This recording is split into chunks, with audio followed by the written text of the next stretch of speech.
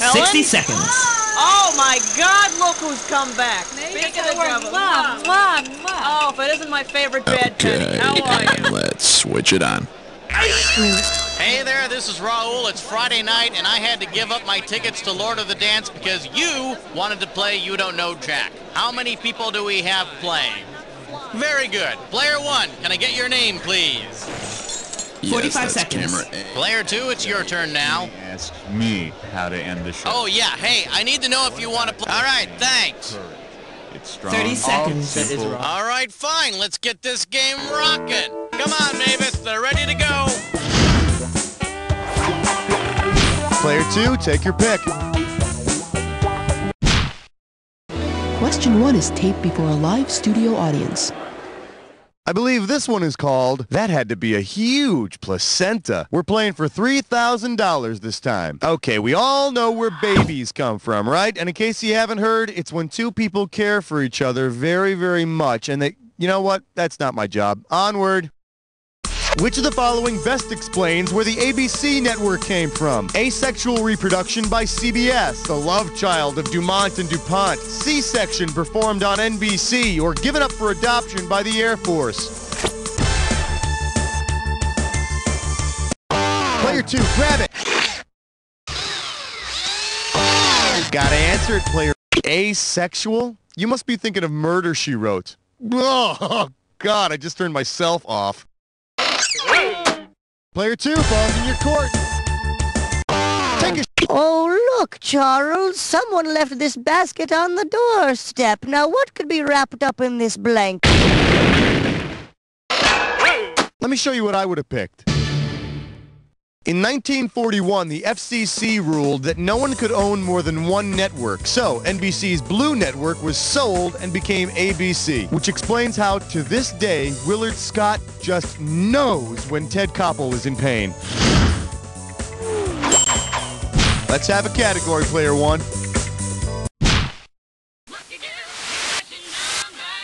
This category is known as Diploma Tick Immunity. $1,000 if you get it. So, did you know that as of 1997, Peter Jennings is a bit short of finishing a degree in school?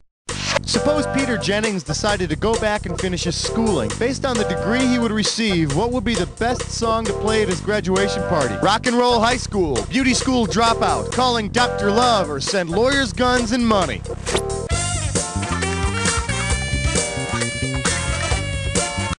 Player 2, go! Peter Jennings never finished high school.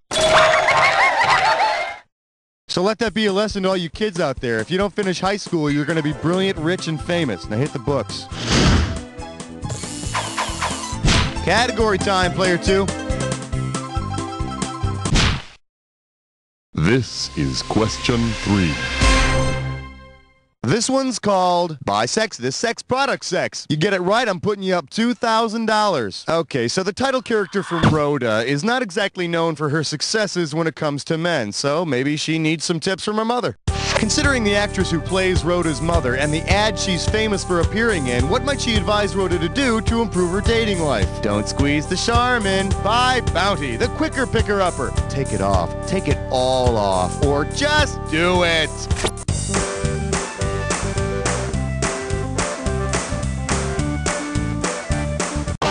This is going down on your permanent record. Player 2, now's the time. Take it off. Take it all off. We are talking about your score, right? Okay. I could have given you some cash if you picked this one. Nancy Walker, who played Rhoda's mother, is famous for playing Rosie in the Bounty commercials. Yeah, that's the first thing I want to know about a woman. What kind of paper towels she buys. Player 1, what are we doing?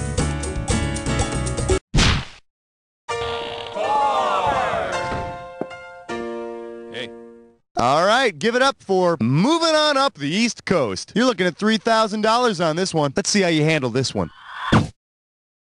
Suppose George Jefferson were to make a special TV appearance on the show Wings. Considering his name, what would be the best advice to give him? Don't marry Faye or you'll die. Don't play checkers against Helen. Don't eat Joe's cooking or you'll barf. Or don't fly if Brian's your pilot.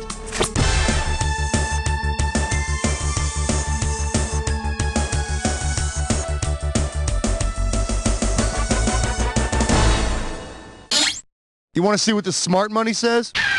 On Wings, all of Faye's ex-husbands were named George, and they all died. And if he ever does go on the show, he can offer Helen some advice with her diner. For instance, fish don't fry in the kitchen and beans don't burn on the grill.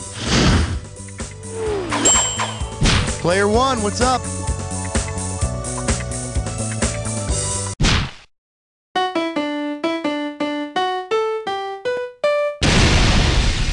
The category is OICURMT. I got $2,000, says you don't know this one. And now, your question.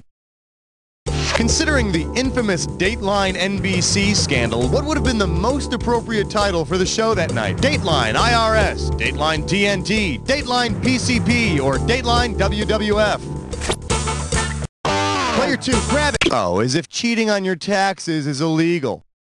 Player one, you can tell your... His name is Stone Phillips, not Stoned Phillips.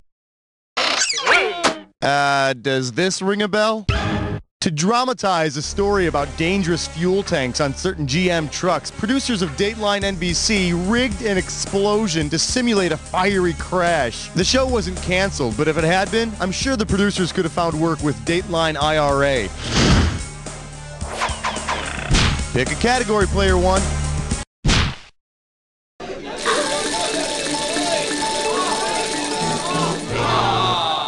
Let's take a look at TV for the Deaf. You get this one, you pocket $2,000. Hey kids, it's Howdy Doody time. If Schoolhouse Rock decided to use other TV shows with exclamation marks in their titles to illustrate interjections, which of the following shows would not be eligible? Jeopardy! What's Happening? Good Morning America! Or Shazam!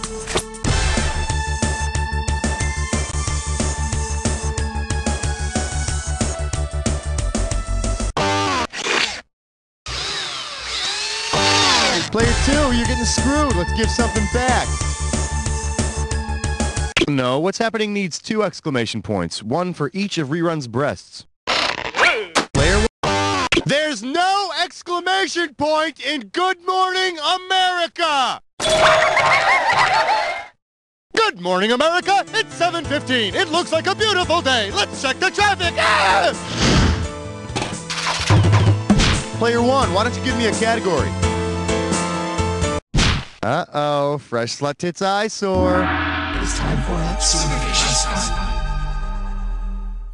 Grab hold of this gibberish category. Overheard in the Garden of Eden. What do you say to $5,000 to start this gibberish question off? Now here's the deal. The more time you take, the less cash you get. Okay, prick up your ears and tell me, what TV show does this phrase rhyme with? Grip easy. Eve, sit. You're hot. And try to ignore that punctuation.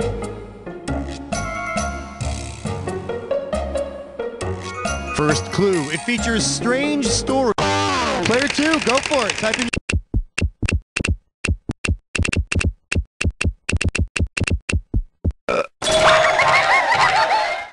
Yeah, it's a pretty ballsy title, but not nearly as much as the original, Ripley's We Don't Give a Crap What You Think About It. Your call, player two.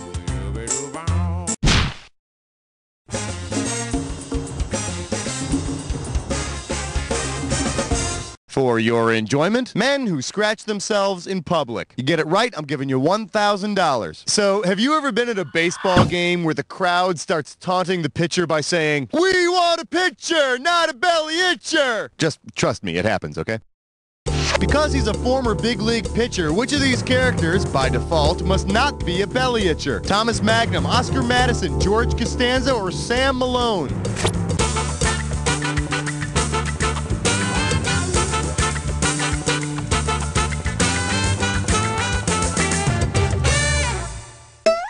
What do you say we check out the right answer? Before he started serving pitchers of beer, Sam Mayday Malone was a relief pitcher for the Boston Red Sox. So I guess he's not a belly itcher. But I hear he is known to stand behind the bar spitting and touching himself.